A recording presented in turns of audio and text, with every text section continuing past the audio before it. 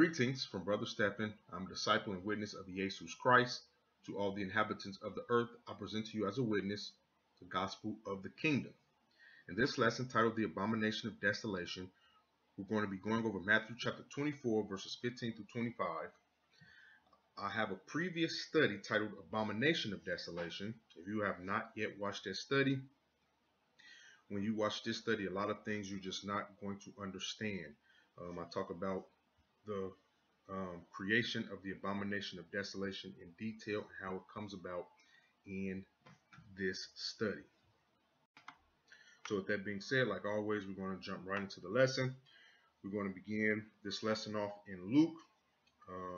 Luke and Mark records the testimony of Christ about the Abomination of Desolation. So we're going to be going over those testimonies as well, so we can get a full picture of what is going to take place once the Abomination of Desolation is on the scene.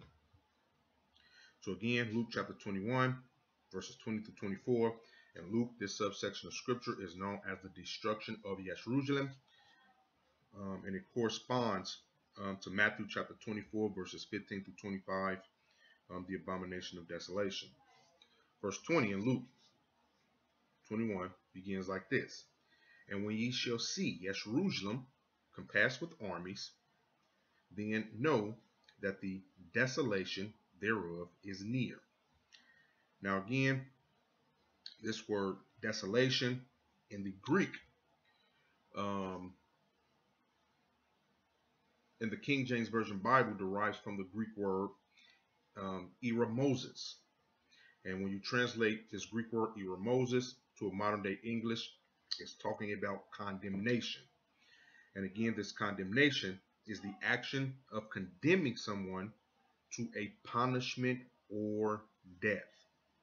So again, when you shall see YЄruwshalaim compassed with armies, then know that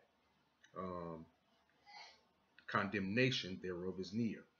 Now, when you go back to Luke chapter 21, verses 10 and 19, verse 12 says, and before all these, they shall lay their hands on you and persecute you, delivering you up to the synagogues and into prisons. And again, this is describing and confirming that this word desolation means condemnation. So when you go to Luke 21 and 12, it's describing that condemnation in detail. Mark 13, verses 1 through 9. Verse 9 says, but take heed to yourselves, for they shall deliver you up to the councils. Again, this is Congress and the feds and the synagogues. Ye shall be beaten. Again, this is details talking about exactly what this term desolation means. And then again, when you go to Matthew chapter 24, verses 9 to 14, verse 9 reads, then shall they deliver you up to be afflicted and shall kill you.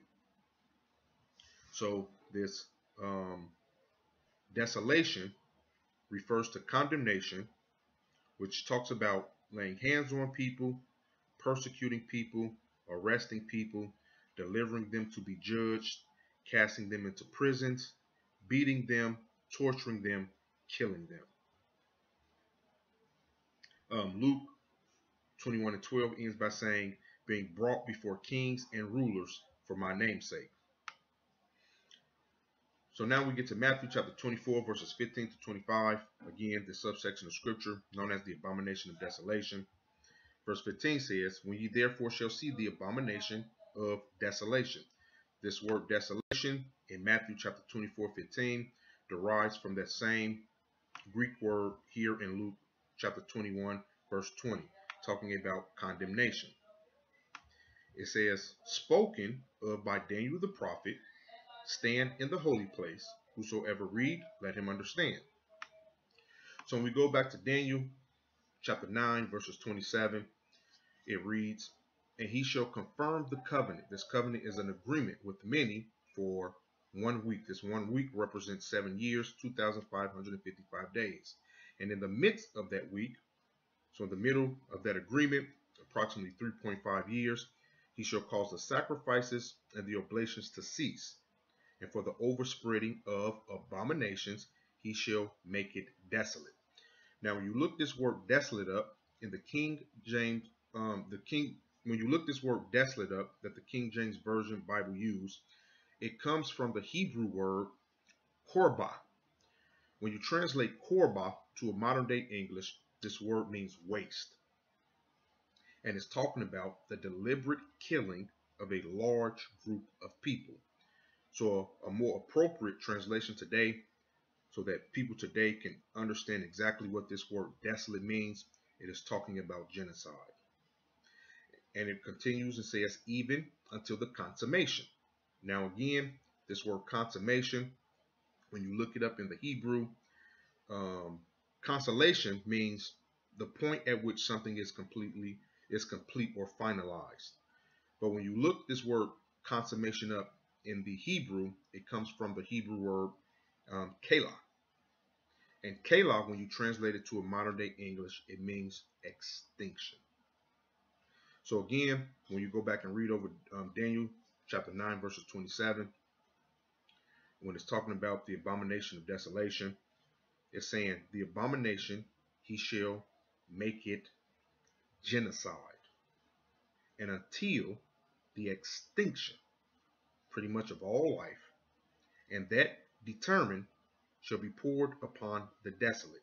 And again, it's talking about this end of this verse that's talking about, and that determined shall be poured upon the desolate. This is referring to the judgment of God, and God is going to allow this to happen to people because they refuse to listen and obey God. The desolate is, in this particular verse, is referring to those that are desolate inside. They are waste inside. They have no truth, no knowledge, no Holy Spirit in them. When you go to Matthew chapter 24, verses 15 to 25, again, we're going a little ahead just so you can understand that this is talking about genocide. It says, and except those days should be shortened, there should no flesh be saved. Again, talking about genocide and the extinction of people. It says, before the elect's sakes, those days shall be shortened. So because God's people is still on the face of the earth, when they say those days shall be shortened, it's not talking about the length of a day. It's just talking about this great tribulation period is not going to last long. And according to the scriptures, it's only going to last for approximately 3.5 years. So now, going back to Daniel, because when you go back to Matthew chapter 24:15, it talks about the abomination of desolation spoken by Daniel the prophet. So that abomination of desolation that's spoken by Daniel is mentioned in Daniel chapter 9 verse 27 and Daniel chapter 12 verse 11. And it reads, and from the time that the daily sacrifices shall be taken away. Now the King James Version Bible add this word sacrifice. That's why it's italic. But what it's talking about when it say, and from the time that the daily shall be taken away, that daily is talking about that those sacrifices and oblations that shall cease. So adding sacrifices is not too far off from correct doctrine. And it says, and the abomination that make it desolate set up. So now what I want to do in this part of the lesson, we're going to go over 3 key terms so we know exactly what the abomination of desolation is. We're going to go over abomination, desolate, and set up. And by the time we go over these 3 terms, rightly dividing the word of God, you're going to know exactly what the abomination of desolation is. So if you go to Deuteronomy 27:15, it says, cursed be the man that make any graven or molten image and abomination unto Yod-Heh-Vav-Heh, the work of the hands of the craftsman. So the abomination is talking about a graven or molten image. When you go to Revelation chapter 13, verses 16 through 18, again, the subsection of scripture is known as the mark of the beast. It says, he had power to give life unto the image. And this image, again, is talking about a molten image, the work of the hands of man, an abomination of the beast. This beast is actually just talking about the New World Order. That the image, this molten image of the New World Order, should both speak and cause that as many as will not worship the image, this abomination, this molten image of the beast, should be killed. And this is where the word desolate comes into play. Genocide. They're going to make it desolate. When you go to Matthew chapter 24, verses 15 to 25 again, talking about the abomination of desolation, verse 21, it says, "For then shall be great tribulation, such as was not since the beginning of the world to this time, no, nor ever shall it be." So basically what I have here, if you just Google a list of genocides by death toll, and I just kind of use Wikipedia for a quick reference, you can see a list of genocides that has been committed upon the face of the earth. I'm not going to go over this in detail. I'm just skimming through it, giving you a reference, something to go check. But as you can see, the Holocaust, they have somewhere between 11 million to 17 million.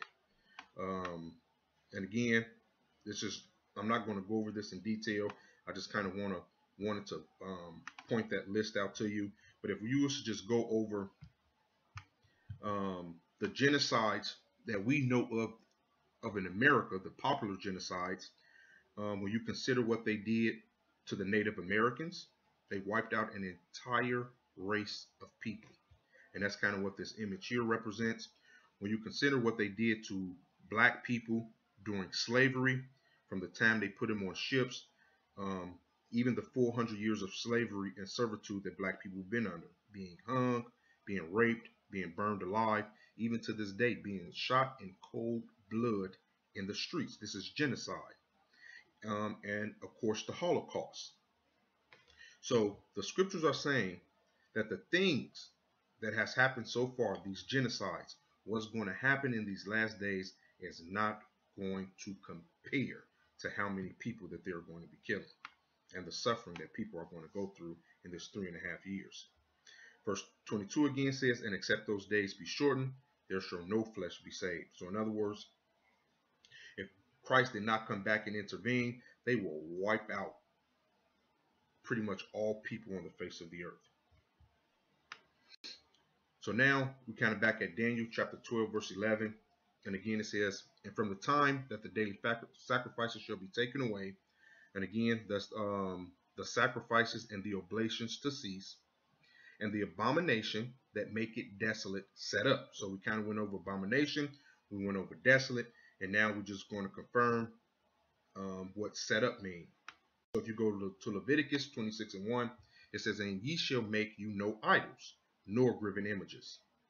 You shall make no abominations, neither rear you up," this means set up, "a standing image, neither shall ye set up any image of stone in your land to bow down unto it, for I am Yôdhe-Vavhe, your Elohim."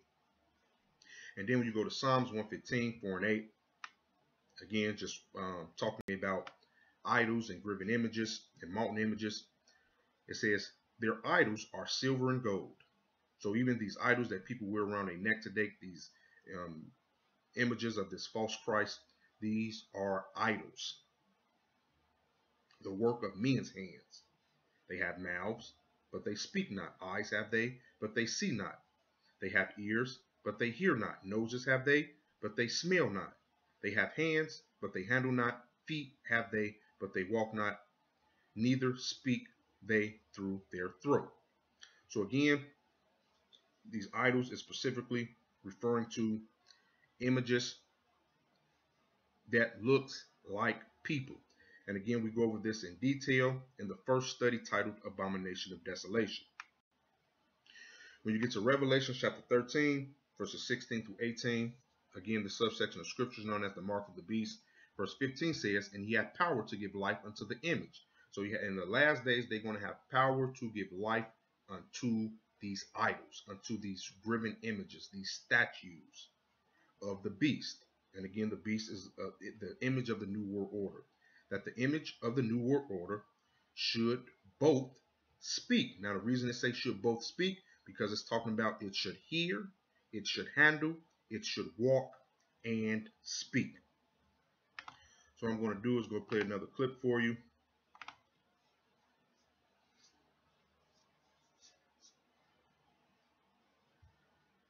And you have to excuse me, my computer is kind of slow.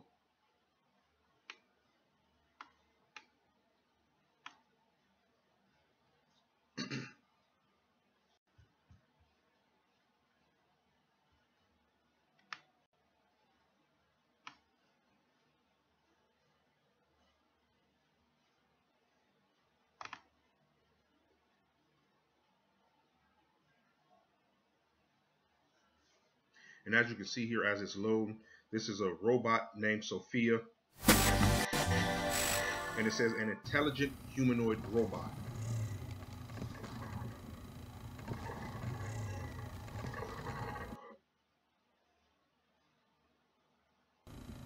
I am Sophia.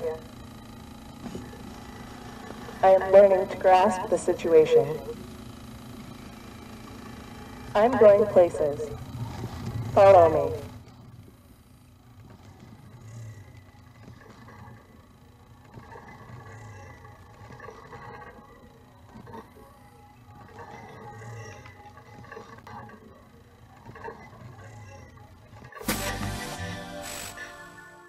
So again, I just wanted to play that real quick. So as you can see, that I'm not saying that this robot Sophia is the abomination of desolation. What I am saying is that she is the prototype for the abomination of desolation. And what I believe the abomination of desolation is, and I'll just say it, I believe is going to be a humanoid robot of Jesus Christ. The reason I say that, they already falsely translated the Bible. They have all and changed his name to Jesus. They have all the false Christ in the movies, deceiving people. So they're preparing people to receive this Jesus. You have all of these huge building size statues of Jesus all over the world today. And again, just another reference point, if you again was to just Google Christ the Redeemer statues and go on Wikipedia and look it up, you can kind of look at, they have a list of these huge statues, idols, images of Christ, Jesus Christ, all over the world. So they're preparing people to receive Jesus Christ. And again, it's not going to be long before they turn these graven images of Jesus into a humanoid robot. So again, when you go back to Matthew chapter 24, verses 15 to 25, again, the subsection of scripture is known as the abomination of desolation. Verse 15 says, when ye therefore shall see the abomination, this is a humanoid robot of Jesus, of desolation, again, of condemnation. And we already ran over what that means.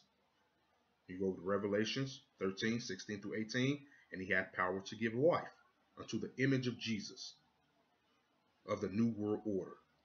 That the image of Jesus, of the new world order, should both speak, it shall hear, see, hands to touch, feet to walk, and cause that as many as would not worship the image of Jesus, of the new world order, should be killed. Again, condemnation, genocide.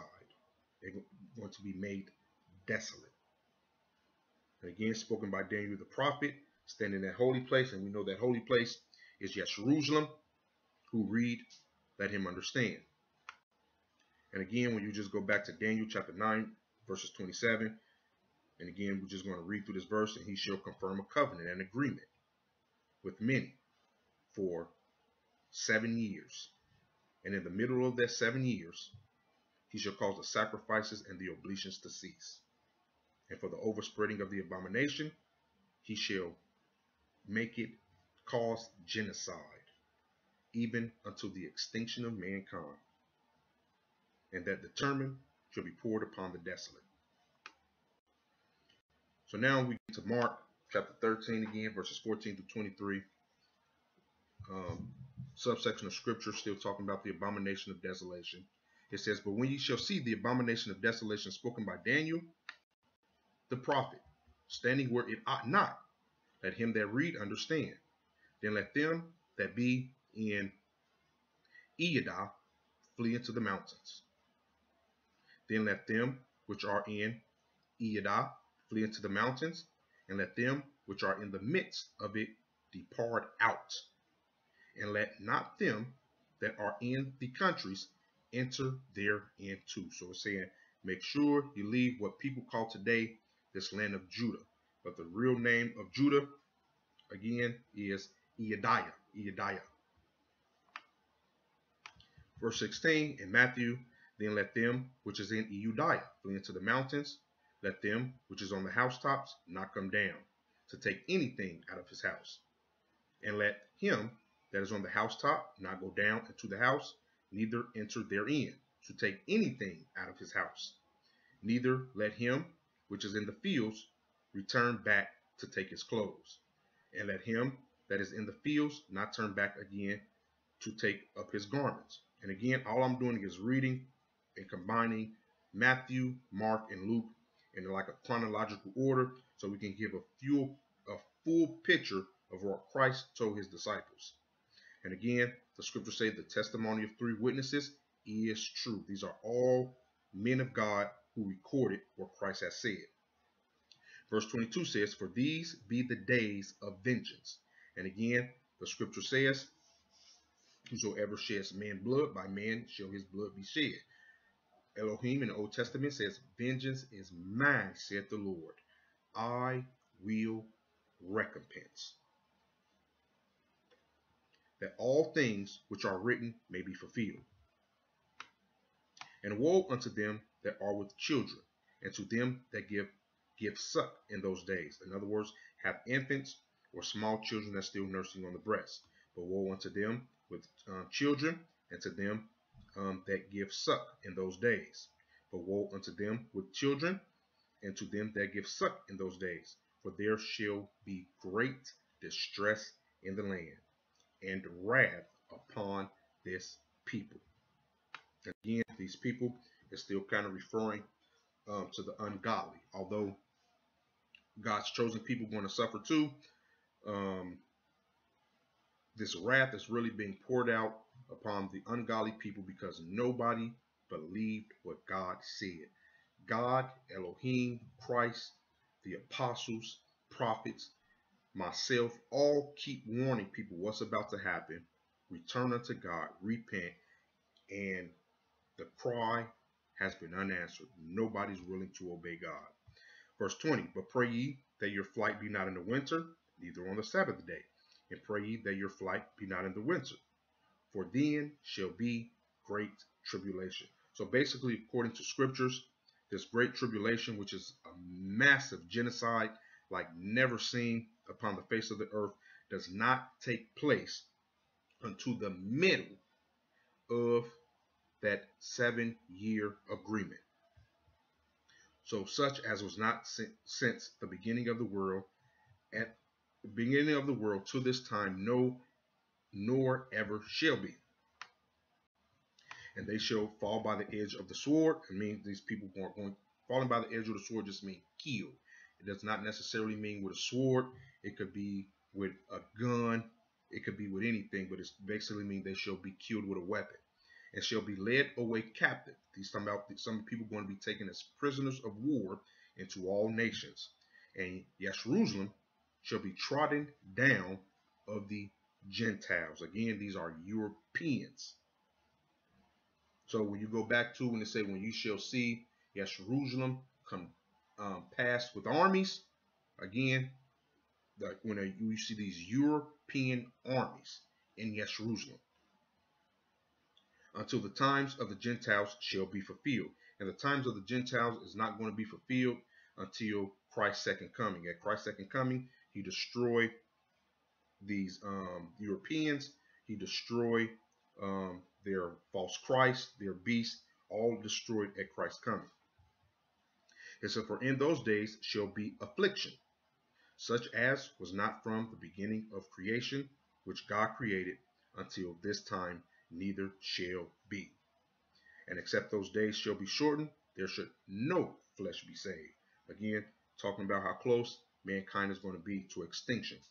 But for the elect's sakes, for those people that love God, has repented of their sins, turn their thoughts and hearts back to Yod-Heh-Vav-Heh Elohim, to Yeshu's Christ. Because of those people, and those days shall be shortened. So they are not going to experience extinction. And except that the Lord has shortened those days, no flesh should be saved. But for the elect's sakes, whom he hath chosen, he hath shortened the days. Then if any man shall say unto you, Lo, here is Christ. So again, as you can see in scripture, and this kind of confirms what I keep saying, is that the false Christ in the last days is that Jesus Christ. It's not Buddha. It's not any other false god. The scripture says, if any man shall say to you, Lo, here is Christ, in those last days. So we know that the false Christ that is going to come on the scene is this false Jesus Christ that they have been feeding into the minds of people since they have translated the Bible into English and translated Jesus' name to Jesus. It says, or there believe it not. And if any man shall say unto you, Lo, here is Christ, or Lo, he is there, believe him not. For there shall arise false Christs and false prophets, and shall show great signs and wonders. In other words, they're going to have their form of doing miracles in the last days, and so much that if it were possible, they shall deceive the very elect. So they're going to be so convincing with this real life stage play, because all they're doing is putting on a huge performing. They're actors, and they're going to be acting in real life. Actors and hypocrisy means the same thing. If you cannot see past these